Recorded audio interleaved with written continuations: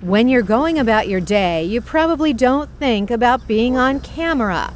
But now with wearable cameras, you might be without knowing it. Do you know what I have on? Do you recognize these? Google Glass. Google Glass, right. We took Google Glass on the Washington Mall and purposely interrupted people. What's for lunch?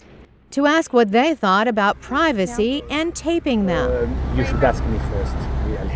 Others were friendly until I said this. So I'm recording you right now. Oh. This woman worries about Glass secretly taping her children. But for every pervert in the nation to see, I wouldn't want that.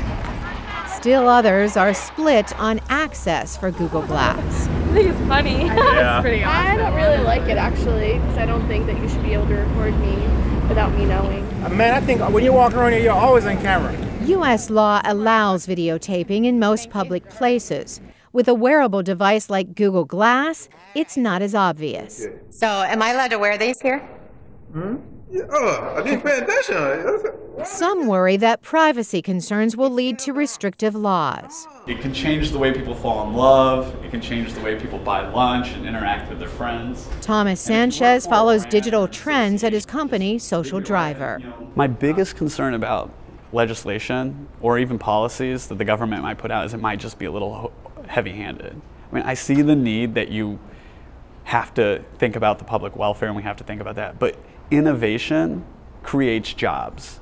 If we smash this innovation, it's just going to happen somewhere else. Some websites like Mashable created a video on Google Glass etiquette. Glass does not increase your attractiveness to the opposite sex. Oh, these? No, these don't have X-ray vision. Yet. But the protocol of when and how to use Google Glass is still evolving. Maybe this generation will figure it out. Oh, it's a camera. She gotta do like this to it. I can see myself right there. Carolyn Presutti, VOA News, Washington. She gotta do like